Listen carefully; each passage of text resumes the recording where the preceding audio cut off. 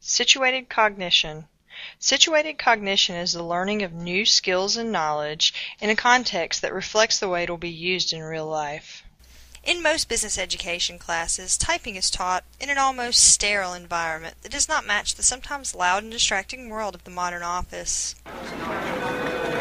In our business education class, we play a soundtrack of music, phones, printers, and intercom announcements during the learning time so that students become accustomed to the distractions. We also have Dress for Success days where the students dress business casual. An instructor from the DeKalb School of Business comes in to act as a more knowledgeable other, providing a different perspective than the classroom teacher could. The students write letters that will actually be mailed under the guidance of Miss Lopez.